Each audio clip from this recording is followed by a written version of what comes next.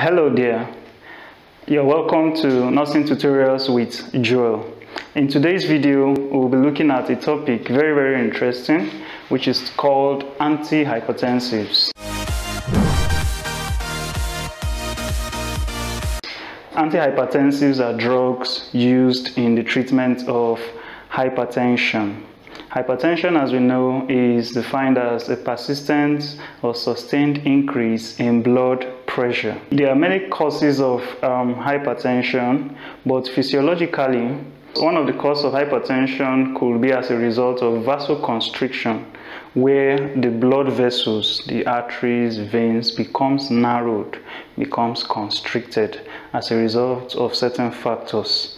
It could also be as a result of increase in heart rate, or increased cardiac output.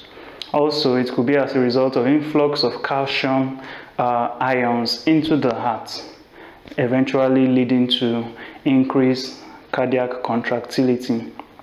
So, based on all these causes, most of the classes of antihypertensives are created.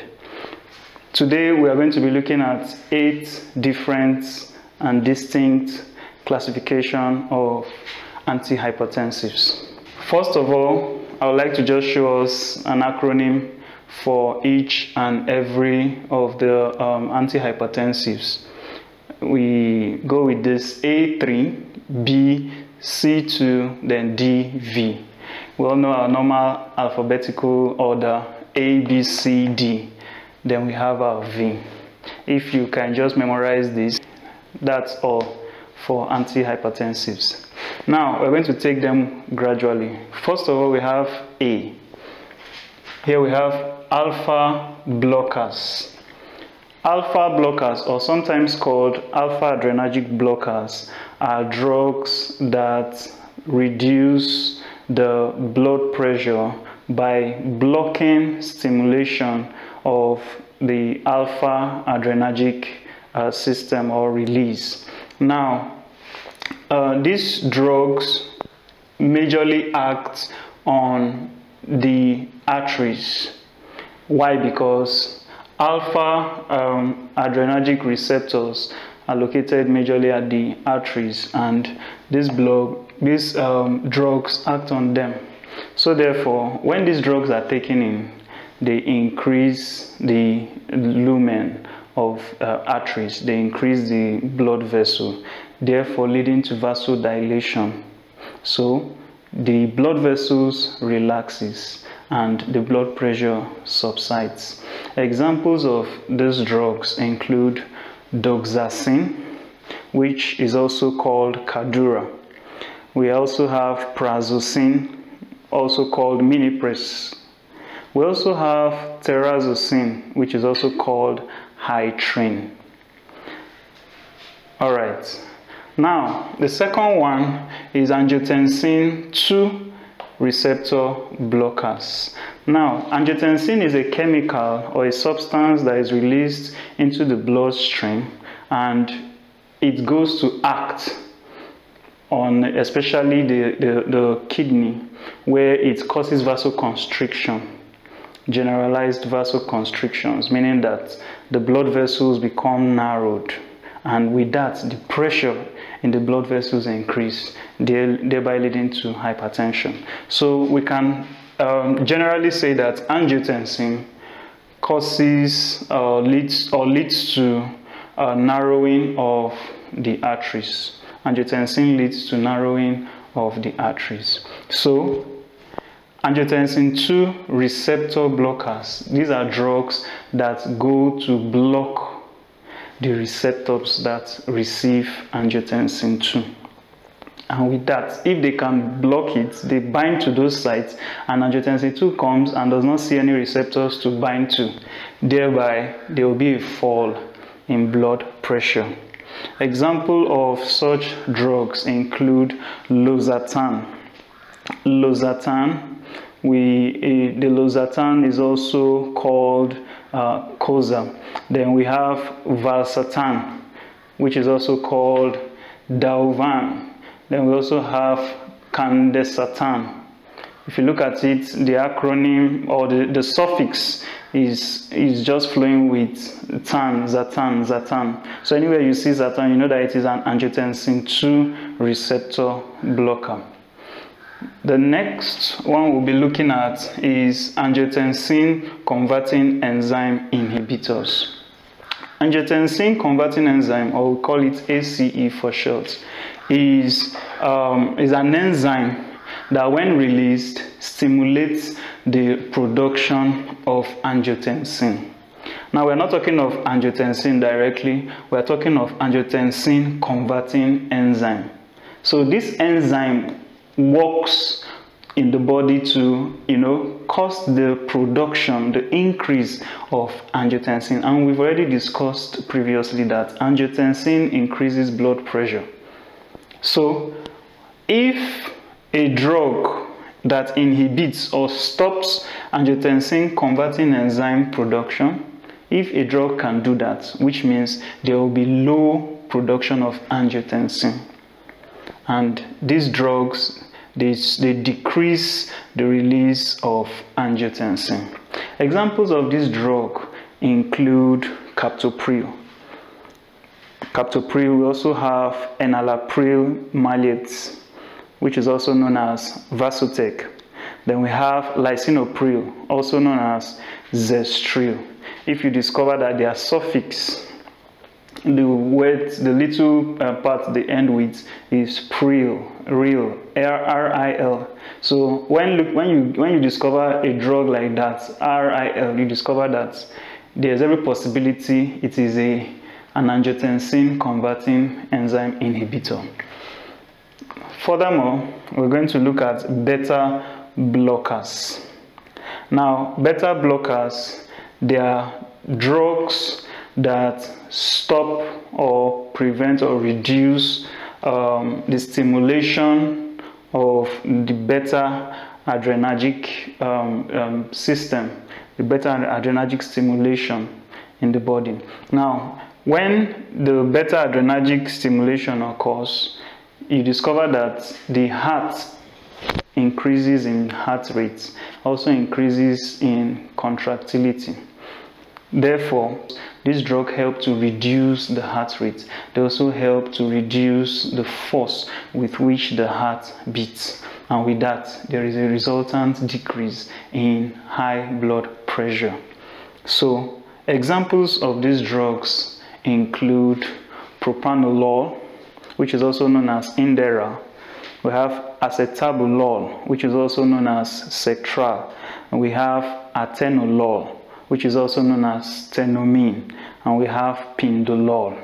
The suffix for these drugs are lol, L-O-L. So meaning that how you can know beta blockers is that when you see the LOL suffix, you know that this is a beta blocker.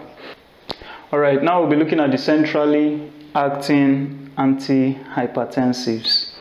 Now, these are antihypertensives that act on the central nervous system. That's why they are called centrally acting antihypertensives. They work directly by decreasing adrenergic outflow coming from the central nervous system, most specifically at the brain.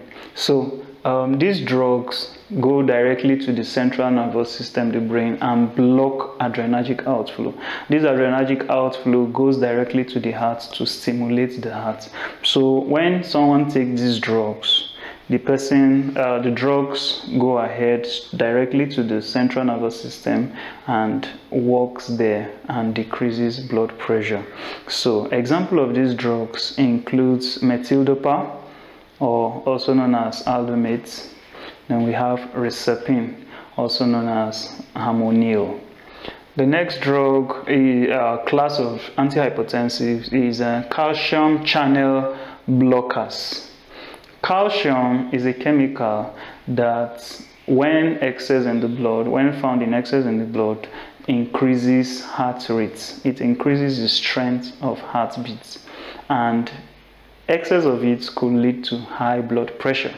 So one of the treatment regimens for reducing blood pressure is administration of calcium channel blockers.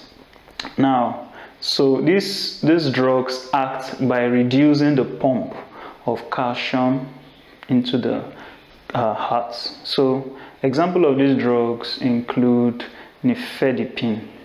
Nifedipine is also known as Adalat. We also have amlodipine, also known as Novax. We also have isradipine, felodipine, also known as Plendil. If you discover that all of them ends with the pin, that's the suffix for knowing calcium channel blockers. So therefore, you don't need to stress yourself. Whenever you see any drugs ending with pins, you know that this is calcium. All right. Next is diuretics. This is a very, very interesting class of antihypertensives.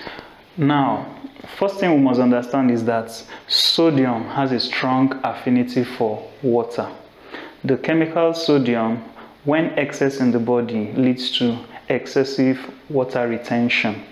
And when there is excess water in the body, the heart struggles to accumulate those excessive fluid.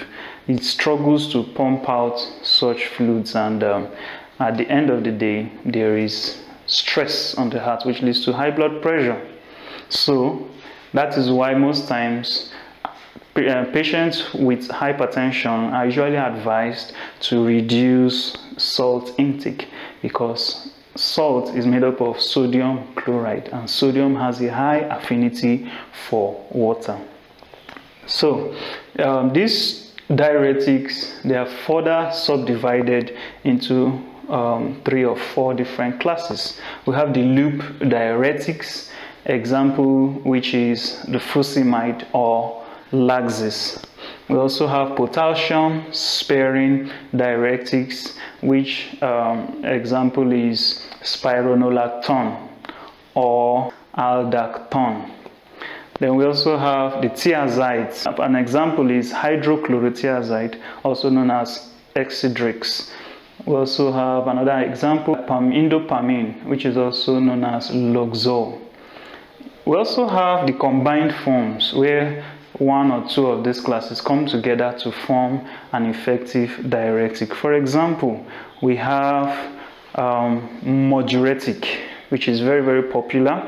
Modiuretic, which is a combination of amiloride and hydrochlorothiazide. Secondly, we have aldactazide, which is a combination of spironolactone and hydrochlorothiazide. Next on the list, which is the last, is vasodilators.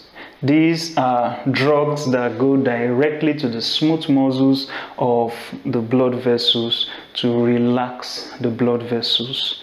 They act directly on the smooth muscles. They reduce the stimulation of the smooth muscles. Hence, there is vasodilation. These drugs are fast acting most times. Example of these drugs is hydralazine, which is also known as apresolane. Another example is dioxazide.